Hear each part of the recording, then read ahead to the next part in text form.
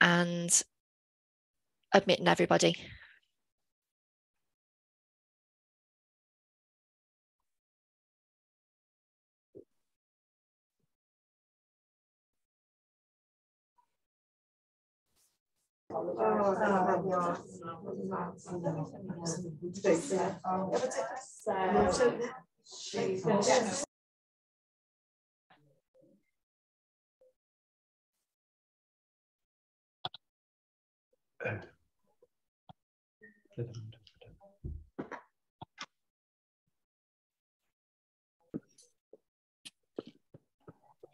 Okay. Upstairs. Yeah. Okay. Welcome, everybody. My name is Professor John Ellershaw. I'm the chair of the Executive Committee of the International Collaborative for Best Care for the Dying. Welcome to this webinar today. I'd ask everybody if they could be muted and maybe video off until we get to the discussion part of the webinar. I'd like to introduce today's meeting, which is Global Challenges for Opioid Use in Care for the Dying Person. And we have two distinguished speakers, Dr. Ben Bowers and Professor Jim Cleary. But first, a few comments about the collaborative itself. Next slide. So we have 253 members of the International Collaborative from 6 continents around the globe. We're very proud of our internationalism and hope that maybe you might consider joining if you're not already a member. Next slide. The vision of the collaborative is a world where all people experience a good death as an integral part of their individual life, supported by the very best personalized care. Next slide. So what we do is we, as a collaborative, do international research and development. Our main program at the moment is around a EU Horizon program called the iLive program, which is the largest cohort study that's been undertaken, particularly looking at what and how influences where people are cared for and how they're cared for when they're dying. Linked with our research and development, we have a learning and teaching and quality assurance program, which underpin our 1040 model, which is a model to support care at the bedside to provide the very best care for the dying person and their families. So we're very proud of our link from research into practice through learning and teaching and quality assurance. So today's meeting is about global challenges for opioid use in care for the dying person. We have 2 distinguished speakers. They will do their presentations synchronously. So Ben will present, then Professor Jim Cleary. Then we will have discussions and questions at the end, and we shall finish promptly on time. So our first speaker is Dr. Ben Bowers. He is a practicing community palliative care nurse and welcome postdoctoral research fellow with the Palliative and End-of-Life Care Group at the University of Cambridge. Ben's recent mixed methods doctoral research investigated community end-of-life anticipatory prescribing practice and perspectives of this care. His ongoing research interests are about using end-of-life care medications at home. And Ben is the co-founder of the UK-wide QNI Community Nursing Research Forum. So Ben is well placed to talk to his title of Is Having Access to End-of-Life Anticipatory Medications in the Home Reassuring and Helpful? So over to you, Ben. Welcome and thank you for contributing to our webinar today. Brilliant. Thank you, John. I'll just try to share my screen and hopefully get us onto full. There we go. So, thank you ever so much. Is having access to end-of-life anticipatory medications in a home reassuring and helpful? So, this session, I'm going to cover an updated systematic review of the published evidence regarding anticipatory prescribing, then patients, informal caregivers and clinicians' experiences of anticipatory prescriptions themselves. There's a QR code just at the bottom of your screen, and that's to a recent paper which has come out today on some of the research I'm going to be presenting. So although the research focuses on the care of adults in the community, it is transferable to hospital and hospice settings, areas where there's even less research into anticipatory prescribing. A bit of a background, and forgive me for those who are very familiar with anticipatory prescribing, but anticipatory medications, as shown in the picture, are injectable drugs prescribed ahead of possible need for administration if distressing symptoms arise in the final days of life. Drugs including opioids are prescribed and left in the home for symptoms of pain, nausea and vomiting, agitation, and respiratory secretions. Permission is given when these drugs are prescribed for visiting nurses and doctors to use the prescriptions based on their own assessment of clinical need. This is considered best practice internationally. However, in signifying the imminence of death, these medicines, particularly opioids, carry great symbolic and emotional impact. So during my recent PhD, I systematically reviewed the evidence regarding anticipatory prescribing, and we investigated published empirical studies from across the world.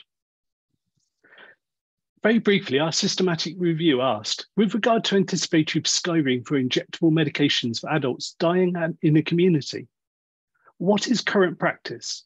Then what are the attitudes of patients, informal caregivers, and healthcare professionals? What is anticipatory prescribing's impact on comfort and symptom control? And is the intervention cost effective?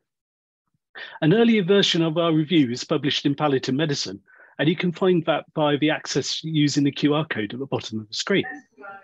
Today, I'm going to present our updated 2021 review results.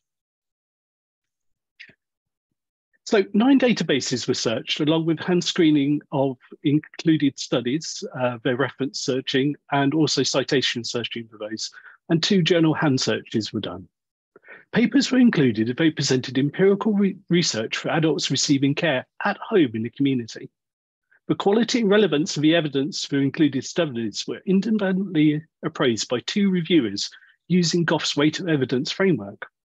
A data synthesis used a narrative approach. This enabled us to bring together both qualitative and quantitative studies. And results, there were 58 papers reporting on 54 studies in total. So what is current practice? Well, anticipatory prescribing is widespread community practice in the UK, Australia, Canada, and Norway.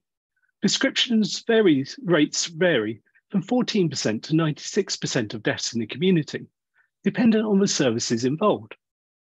There is wide variation in the reported timing of prescriptions prior to death, and this ranges depending on studies from a few days to weeks to months before death, reflecting different prescribing cultures and different difficulties in accurately predicting dying for patients, particularly those with non-cancer diagnoses. But patients with advanced cancer and specialist palliative care involvement are much more likely to be prescribed drugs. There is limited data on whether drugs are actually used and the timing of first drug administration to death. It appears that midazolam and opioids are the most frequently administered anticipatory medications. So only one published paper to date has directly investigated patients' attitudes regarding anticipatory medications. The prescribing of anticipatory medications is a significant event for patients and clearly signifies the imminence of death. No patients, however, in this study had experience of the drugs being administered. 4 studies have investigated family carers' attitudes regarding nurses administering anticipatory medications. 2 interview studies found that prescriptions were accepted into the home by families despite inadequate explanations when drugs were prescribed, often because symptoms of suffering were expected at the end of life, so informal carers thought it was wise to have these drugs available. A survey of bereaved informal caregivers found that most reported that they were reassured by the prescriptions being available and that administered medications helped with symptoms. So there's a different practice which goes on, and informal caregivers' attitudes have been more extensively investigated with studies of initiatives to train family carers or informal carers themselves to give those injectable medications.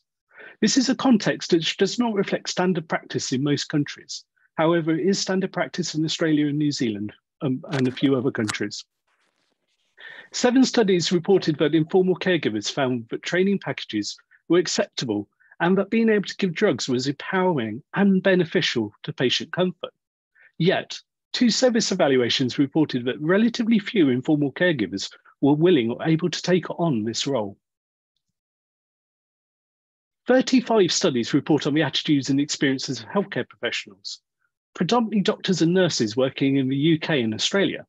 Clinicians believe anticipatory prescriptions offer reassurance to all involved, provide timely and effective symptom control, and help prevent crisis hospital admissions.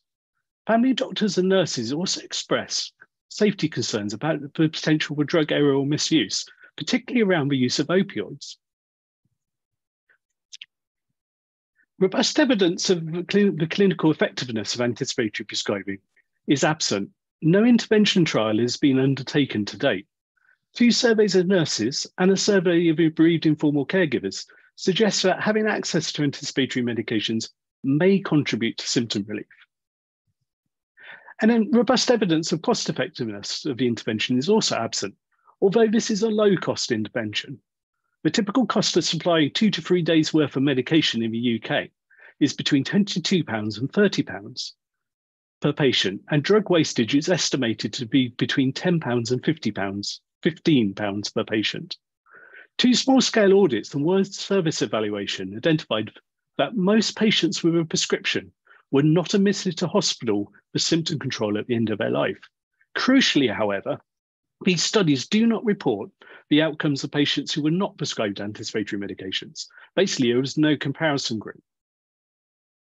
So, in conclusion, our updated review found that policy and practice remains primarily based on clinicians' beliefs that access to anticipatory medications offers reassurance to all and facilitates effective symptom control. We really need to understand how frequently prescriptions are used and for what symptoms they're used.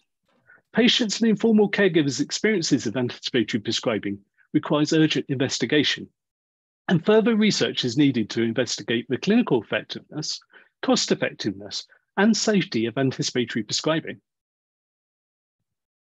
So the second section of my presentation will help fill some of the missing knowledge regarding patients and families' experiences.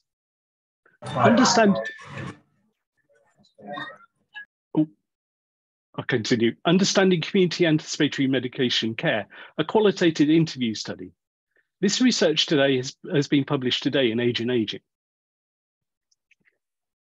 So our research question was, what are patients, informal caregivers, and their clinicians' views and experiences of decisions to prescribe and use anticipatory medications?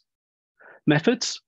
I conducted a qualitative multi-perspective interview study with patients, informal caregivers, and their clinicians, and we used a patient-centered case-based approach, recruiting patients from 2 diverse counties within England.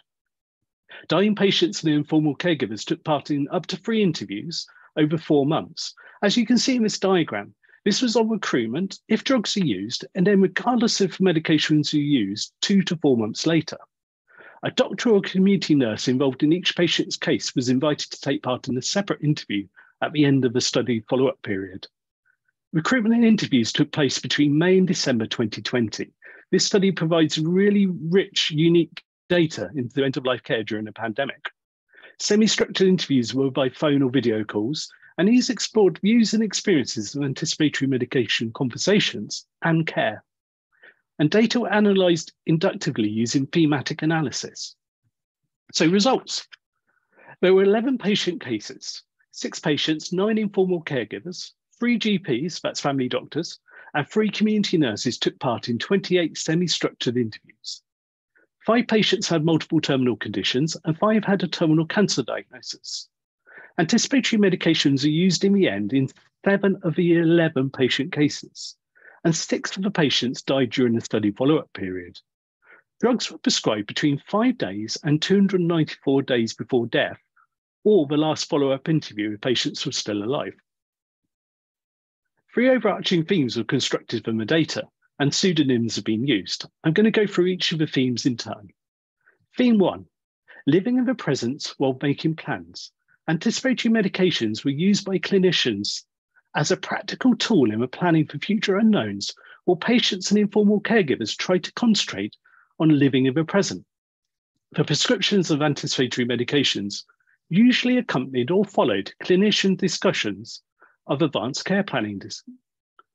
These were typically reported to be framed as one-off conversations, which clinicians framed in hopeful terms and making plans to help patients remain at home and to be comfortable, encouraging the bracketing of thoughts once dying plans have been made.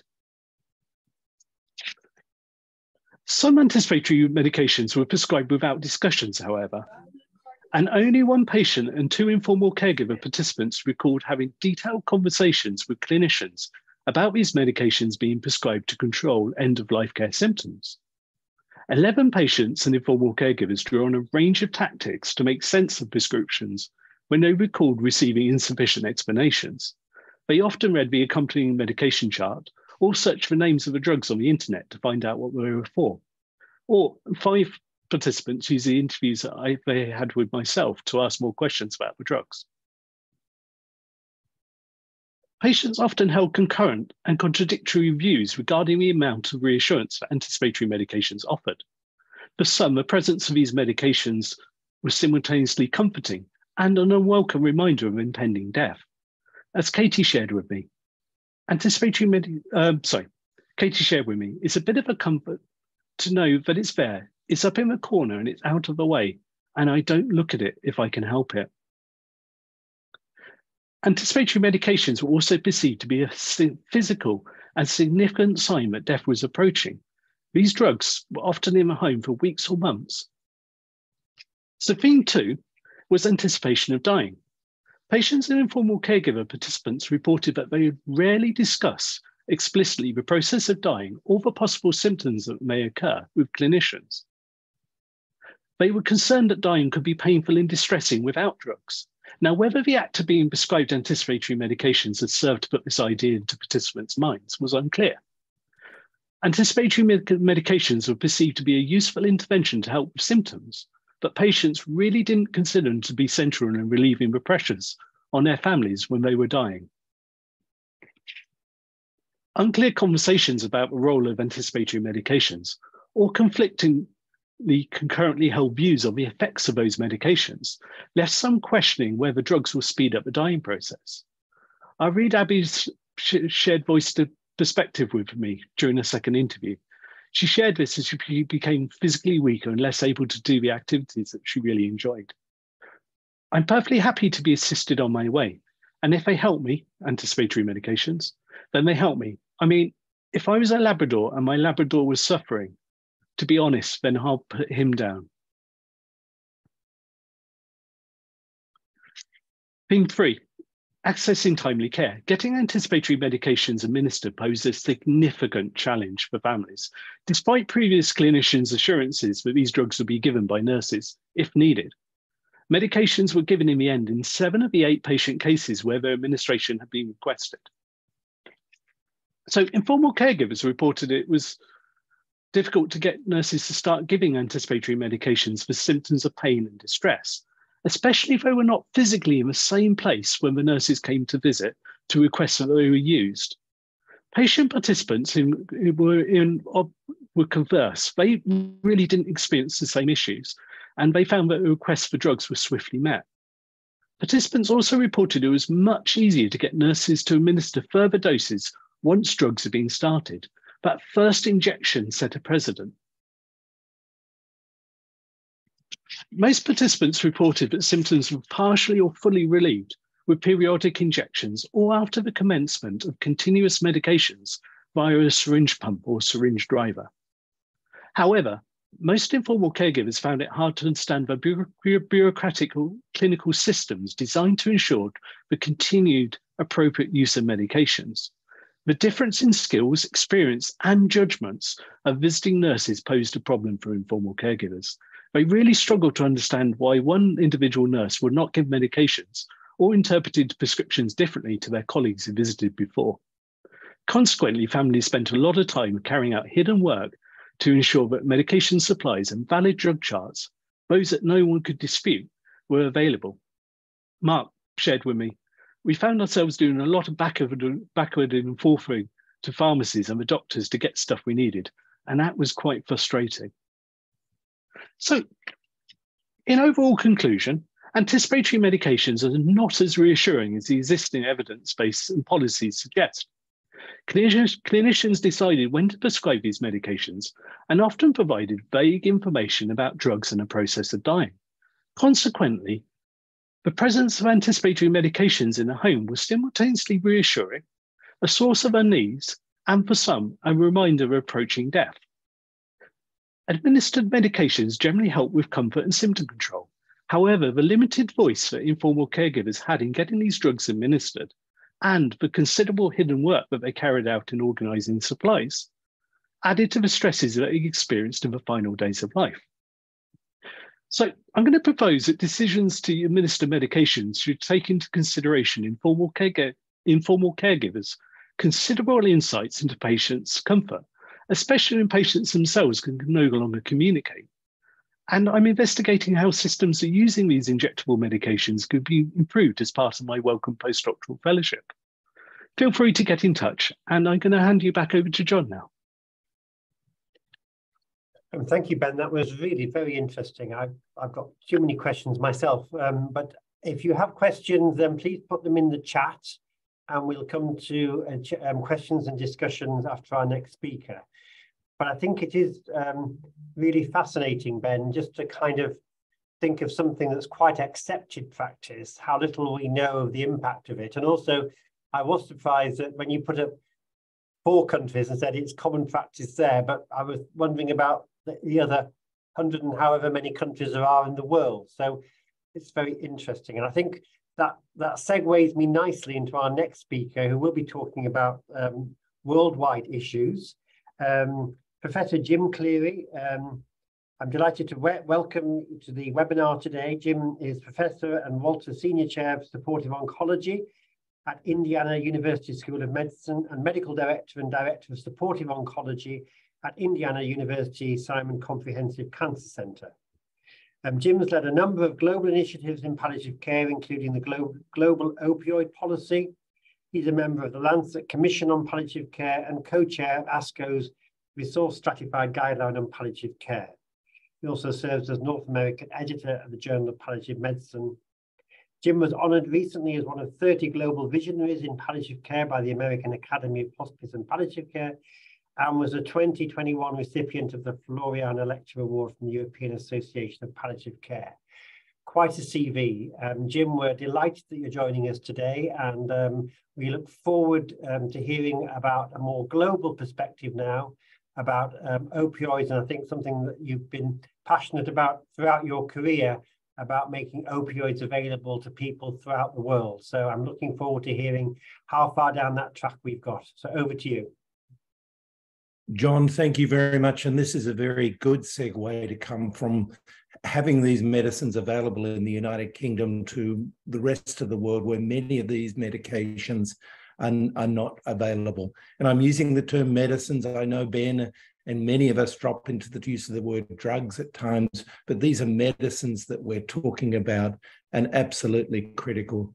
But the controlled medicines in particular, opioids, and we'll go to that next slide.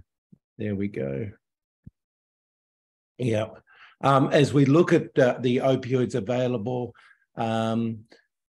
opium's been available for many years, morphine identified in 1811, and really became commonly used because of the Civil War and the development of the hypodermic syringe. But then in the late 1800s, we saw heroin developed, thought to be a less addictive option to morphine.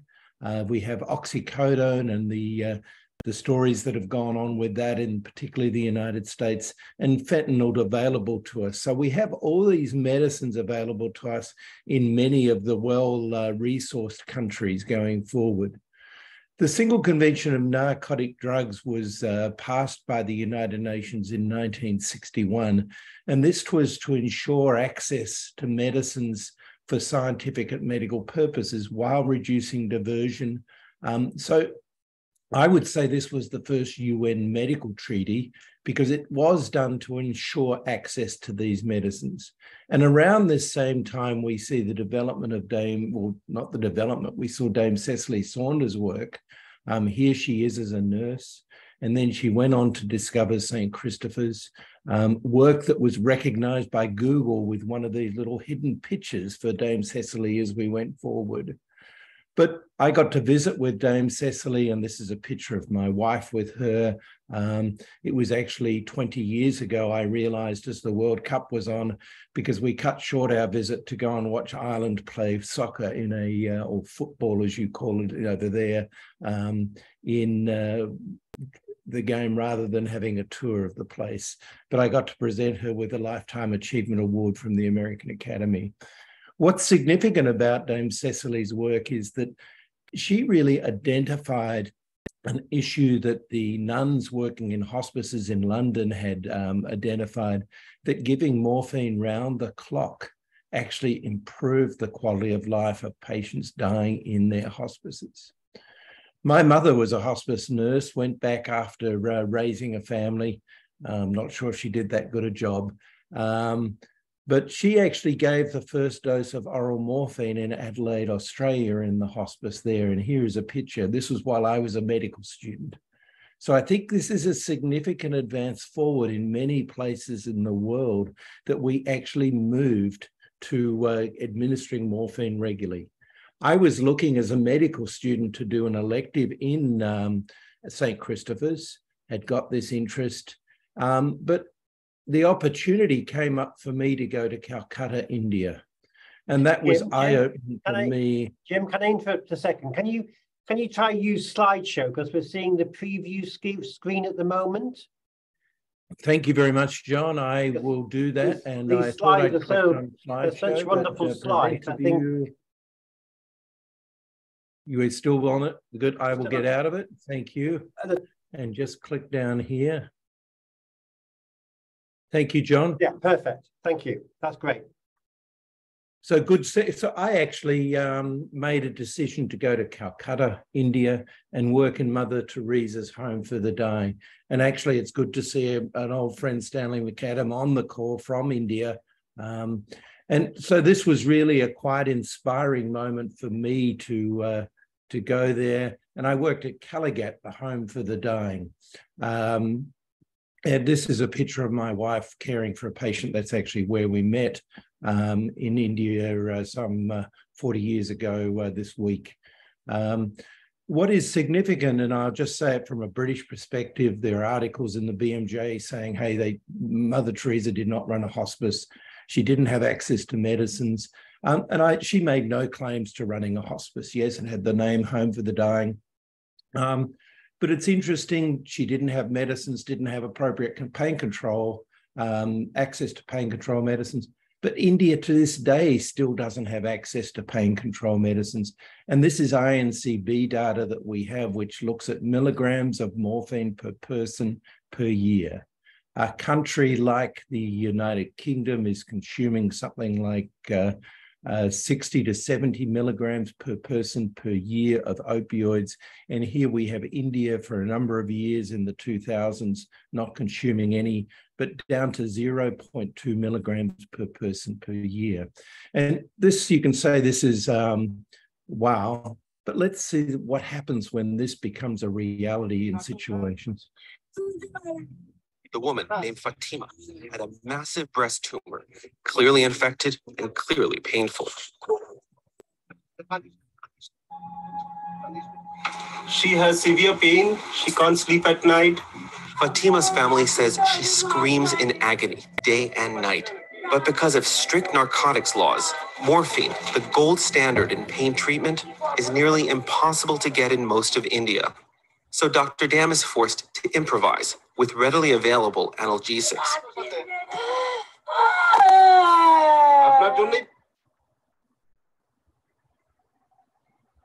I think Fatima's cry is really quite piercing, and we need no greater reminder of the need for pain control in these situations. But here's another graphic from our website. which actually shows India's opioid consumption, not just for morphine, but for other opioids as well. And you can see it is still relatively low in terms of milligrams per person. And all this data is actually available from the Walter Global Palliative Care and Supportive Oncology website for all the countries in the world, and just updated, I think, for 2020. But we can look at this global consumption and the other different medicines, and here are we use 5 key medicines going forward to get a total. We can also add in methadone, but there is confusion with the use of methadone over the treatment of opioid dependency.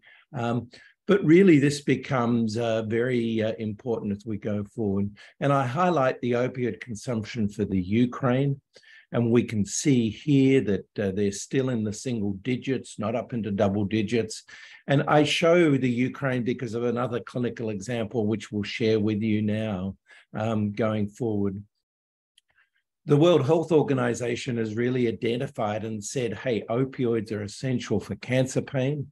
And it was cancer pain that was focused on, and particularly palliative care for cancer patients.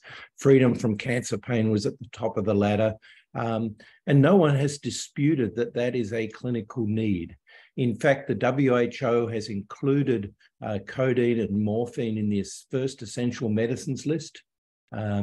We can look at this. There have been medicines added now. Fentanyl is now on that list. But one of the caveats is that every country in the world should actually have access to immediate release morphine. And that's the most pivotal thing that people need. Charlie Cleland, in his work in Wisconsin, and one of the reasons I went to the University of Wisconsin was in fact his work on identifying some of these barriers.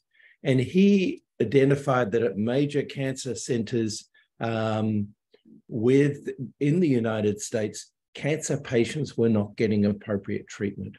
And he identified that 42% of patients were undertreated. And you were more likely to be undertreated with your cancer pain if you were an older minority female here in the United States. And again, these included places like MD Anderson, Memorial Sloan Kettering, and other major cancer centers here in the United States. The work of the Wisconsin Cancer Pain Initiative, and I've highlighted David Johnson here, really started because of a request based on the UK experience to use heroin for pain relief. They did work with the White House and others, and they actually moved to providing morphine or ensuring the access to morphine. And in the United States, in Wisconsin, they showed that they could increase morphine consumption for cancer patients, and there was no increase in morphine-related crime, something that we didn't quite see with oxycodone here in the United States. But while all this was going on, consumption was also rising in Western Europe for morphine, but there was no increase in consumption in Eastern Europe. And that remained a significant challenge. Nathan Cherney, together with people from the European Association of Palliative Care, together with the European Society of Medical Oncology, did this research looking at opioid policy in Europe.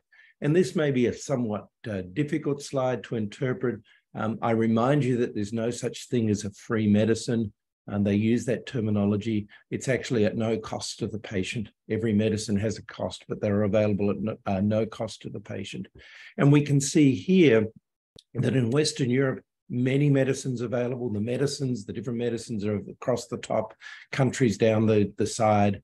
And you can say, wow, we got pretty good access. But if we move to Eastern Europe, we see lots and lots of black holes. And we even have a number of countries where there was no immediate release morphine available. And we had a country such as Ukraine where only injectable morphine was available. So let's hear the story of Artur as we go forward. Here in Ukraine, some of the same bureaucratic hurdles that plague India mean that even a former decorated KGB colonel is left to die in pain.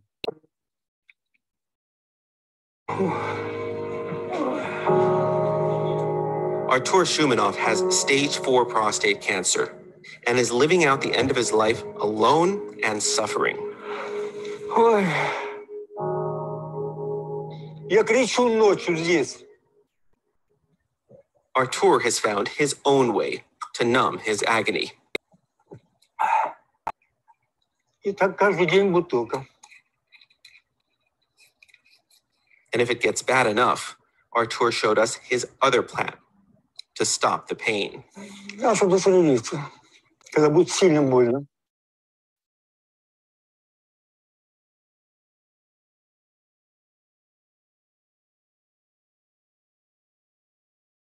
Really a significant moment. I was there with a film crew of students from the University of British Columbia.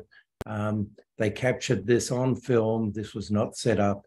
Artur died some 3 months after we'd actually left. He did not shoot himself, but he was actually getting appropriate morphine or more morphine from the gentleman you saw standing behind him, who was actually taking morphine from patients who were very, very near the end of life, whose family agreed that they may not need as much, and actually moving it over so that Artur had access to this. So why is this? Why don't they have access? And even back in 1995, the International Narcotic Control Board did a survey. Others have done surveys. And some of the impediments, fear of addiction, lack of training, regulations, insufficient opioids, cost. We've got all these reasons as to why this is happening. And we can see that if we, and this is work that we have done through the World Hospice and Palliative Care Alliance and others, looking at this in terms of availability of palliative care. And we address the barriers in different regions of the world, the Caribbean, Africa, Middle East, and the Southeast regions as we move forward, and did a specific study on India as part of this global opioid policy initiative. And then proposed next steps. And John sort of talked about this as to where we may go with next steps. But this is an example of the graph we produced from these countries. The white spaces are either the countries we didn't survey. I've included the European results that Nathan had previously done. But you can see that many countries in the world have significant regulatory barriers to the access to opioids as we move forward. And for some who don't have that many barriers, and you can look at the southern tip of Africa, not as many barriers, access becomes a significant issue as we go forward. So the International Narcotic Control Board has identified this, and this is ongoing work now at the UN Office of Drugs and Crimes and the Commission of Narcotic Drugs. The Commission of Narcotic Drugs, the UN body that looks at these issues, has actually been chaired by Belgium for the last 12 months, and the ambassador from Belgium has made this a critical priority as we move forward. And Belgium's actually providing funding to improve access in the Congo, a number of other places. Australia working to provide improve access in the Pacific and Southeast Asian region as we go forward. But we're really left with this challenge, and this is from the Lancet Commission, that sort of shows graphically the challenges that we face as we move forward. And they've put here the opioid access with the country size, and we can see a very bloated North America, a somewhat bloated Australia, Europe looking relatively normal, but the rest of the world unidentifiable. We cannot identify most of the world because their opioid consumption is so low. And just recently, we participated in a meeting with the International Narcotic Control Board to work out what is the appropriate level of opioids the country should be using. And they kept saying at the meeting that the US has high opioid consumption. And I pointed out, somewhat pedantically, that we know the US has higher opioid consumption, but we have yet to establish what is the appropriate level of opioid consumption for a country. So I think it's incorrect to say that it has high consumption. It certainly has higher consumption, but we need to establish as a community, a scientific medical community, what is the appropriate level of opioids that a country should have. The Economist, and I highlight this since 2013, has actually done a quality of death index. And I think this is significant. They've actually improved this lately under the direction of Dr. Fickelstein at the Lien Center in Singapore. And they've actually advanced the technology, and why they still ask country experts for their opinions, they've come down to look at the different domains. And the leading domain that they've actually found from interviewing 1,500 people was having their pain and discomfort managed at the end of life is very, very significant. These are the latest results that they've published. The United Kingdom in one, Australia equal fourth, but you can see Taiwan and Korea there in this classification. You can scan down that right-hand column, many European countries in there, and they're getting different grades. The color changes with the gray. But if you're looking for the United States, you'll find it up near the top of the right-hand column. And so we don't rank very well in terms of the overall access to palliative care going forward. Normally, the response in the United States to this is, well, we must be asking the wrong questions if we're not at the top of the list. But I'm not sure that is really quite true. But we do have, and I'm not going to leave the elephant in the room, we do have this problem of opioid deaths, associated deaths in the United States. What is interesting, almost none of them at the moment are associated with prescribed medicines. It's almost all from illicit fentanyl that's coming in from Mexico and China. But that's not something you would actually read about. And this is data from 10 states looking, and you can even see here, Massachusetts, Rhode Island, almost the percentage of opioid overdose deaths from fentanyl or fentanyl analogs. This is not the fentanyl patch or fentanyl lozenges. This is illicit fentanyl that's coming in. We can see them making up close to, in New Hampshire, almost 90% of the opioid-associated deaths. So I think it's important to get this in perspective, but you can't talk about opioids in the United States now without addressing this. The CDC put out opioid prescribing guidelines, which has provided a significant backlash. I now have to get a prior authorization in many cases, even to prescribe morphine for cancer patients. And when I mean prior authorization, I need insurance company approval before the patient can fill it. So this is a significant barrier as we go forward. They've just put out new guidelines that exempt cancer patients. They were always exempted in the 2016, but it was the application of these guidelines. And now the new guidelines are saying, hey, we've got to make sure that cancer patients have access to these medicines, particularly at the end of life, but throughout the course of their disease. So what do we need? We need a balanced approach to the availability of opioids. We need medicine availability. We need good policies, and we need education of patients and families. Whereas I used to have many patients actually say, I don't want to be on morphine because of the stigma. I'm now having patients say they don't want to be on fentanyl because of the stigma of the opioids in the press at the moment. But this is this three-sided issue that we need to address, making sure we cover all these to ensure access for all our patients, including the Arturs and Fatima of the world. And I'll stop there, John.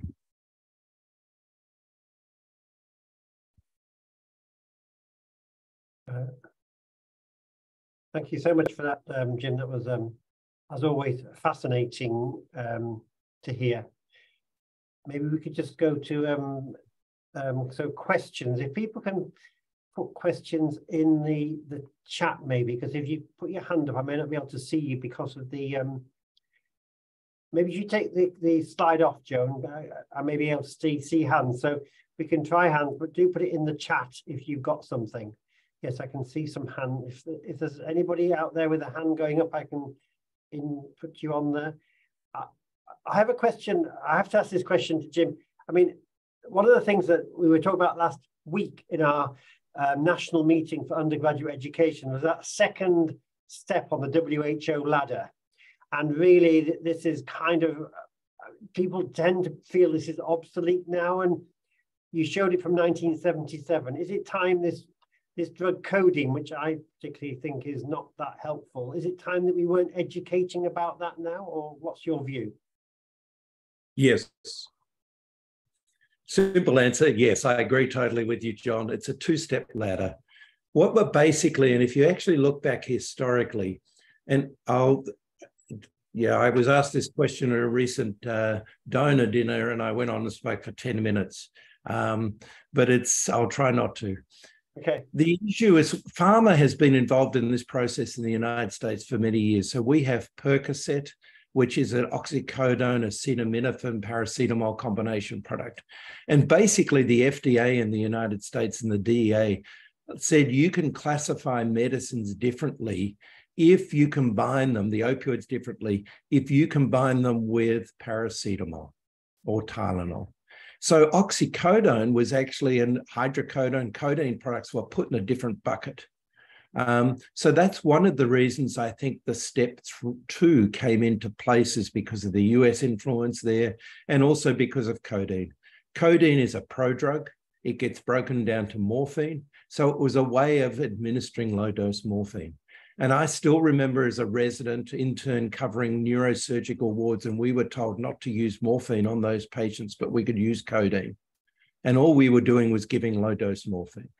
The WHO pediatric guidelines basically went to a two-step ladder because many children under the age of 4 actually lack cytochrome P452D6. So you give them codeine and they can't convert it to morphine. And what's the most common opioid prescribed for children in the United States in emergency rooms? Codeine. So we have this real disconnect from practice, and I would agree totally with you from an educational point of view. I think we're moving to a two-step ladder. It's non-steroidals or non-opioids moving to opioids. And if you think about it, in the United States, many of the non-steroidals are available over the counter. So we're really, by the time a patient comes to us, we're already moving into the top step of the ladder, and clinicians are using opioids as the primary medicine at this stage. Yeah. Thanks. I'm pleased to hear we agree on that one, Jim. So that's good. Ben, just a question to you about, from all the work, which is fascinating, what is your what would be your one message to practitioners in those countries that do prescribe anticipatory medications? What do you think, is there a change in practice you would like to see from the research and evidence that you provided? Yeah, I'm not entirely sure that practice needs to change everywhere, but I do think we need to think a little bit more nuanced about the right time to prescribe these drugs, because they are very symbolic. And if someone's dying but in months away, it might be helpful for clinicians to make planning, but the patients and families might be thinking, when they're not literally thinking about dying. So when you give an abstract concept of a just-in-case bag of anticipatory medications, that means something very different to patients who don't recognize they're yet truly at the end of life. So thinking about prescribing, making sure it's the right time, and returning to conversations. Yeah, I think that's good advice. I think linking that to a conversation rather than just, here are some drugs just in case in the corner of your room. It's a slightly different conversation, isn't it? Yeah. Yeah, and just needs revisiting. All these things are very nuanced and they just need revisiting. And actually, why not use anticipatory medications as a good tool to have end-of-life conversations? Exactly. Ben, can I jump in on one of the thing about it? And we've had this challenge in some places in the United States. I'm glad to see evidence is coming up. But we had some overdose deaths because of incorrect labeling in some of these kits. And I think we have to be very conscious of the safety as we move forward. Medicare got involved in reviewing hospices, but the instructions were to family, and it was family who were administering them, give them a syringe, and they actually had provided 2 syringes of morphine, one that contained much more than the other. So you've got to make sure if you're going to have instructions provided that, you know, it's the syringe labeled with the red tape or the purple tape or with these different medicines on it to help with the instructions so that you don't run into these problems. But that hospice that where this was a problem, a challenge, actually lost its certification and really was quite significant going forward. And it makes everyone very nervous about doing it again. And it kind of ties nicely to the revisiting prescriptions and revisiting decision-making. Because if you prescribe 2 months before someone's end of life, maybe their symptom control needs are different when the last few weeks are there. So kind of linked to what you were saying there, Jim, but it's very much, we don't want it to go wrong, and we all fear if someone's going to be in pain and distress, but we need to make sure that we don't create new problems by trying to solve one problem. Yeah, I think, Jim, there's a question in the chat for you here from Dan Tobin, and it's a good question, I think. Is there any indication of consumer demand forming anywhere in the world for proper pain medication? With our social media and the power of the public, you'd think this could be some kind of social movement. Any signs of that or ways of enabling that? So one of the social media, so we actually use, Walther program uses social media extensively to try and change this. We're not in the US actually seeing all the baby boomers jump up and down. Even since the CDC guidelines, there's been significant backlash for chronic pain patients and others. And people have been trying them out. It's not 90 million people, but the people with pain, I'm trying to mount a response, but my perception is it's going nowhere. And why? One of the challenges, and this comes up to the difference between legislature and regulations, in face of all the opioid deaths in the United States, many of our state governments brought in legislative changes and rules, which means if we want to undo it, we have to go back to the legislature to get it changed. If you just change the regulations, you go down to the Ministry of Health and someone there in the office signs a thing and it changes. But going back to legislatures to say, oh, please make these medicines available more so we can have more opioid deaths, is a real challenge. That's what we face, but many of the legislatures got involved in changing the policies and rules. So for instance, in Indiana, was allowed to prescribe opioids during COVID for patients who had actually, I'd seen by telehealth visits, telemedicine. That has now been revoked because we're no longer in an emergency. And so I have to see people in person every 4 months if I'm going to actually prescribe opioids for them. That's very difficult for people who are coming from 200 miles away. But that's enshrined in the legislature rather than a regulation from the Ministry of Health. So I hope we're trying to get celebrities involved. Finding a celebrity who's comfortable making a status on this at the moment is very hard, but we know that's a big impact thing. We've seen it when Nancy Reagan had a mammography went up. We've seen it when Katie Couric got a colonoscopy on television. People went out and got colonoscopies. We need someone to come out. I thought it may happen with Olivia Newton-John a bit, but we need, death's a private thing, and we're not getting the celebrity status out there to actually really make this a highlighted issue. Thanks for that. Stan McCadden, you'd like to make a comment on using anticipated medication. So Stan's based in Bangalore in India. So Stan, if you're unmuted, over to you.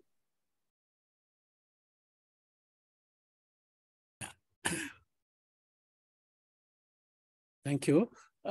Just to mention that we have been using the same syringe, 10 ml syringe with a combination of medication that is used on a syringe driver in the UK. And because it is expensive, it is highly technical and needs a lot of training, what we have done is we have used the simple method of teaching the family using that same syringe and giving 1 ml of the combination every 4 hours and in between as needed.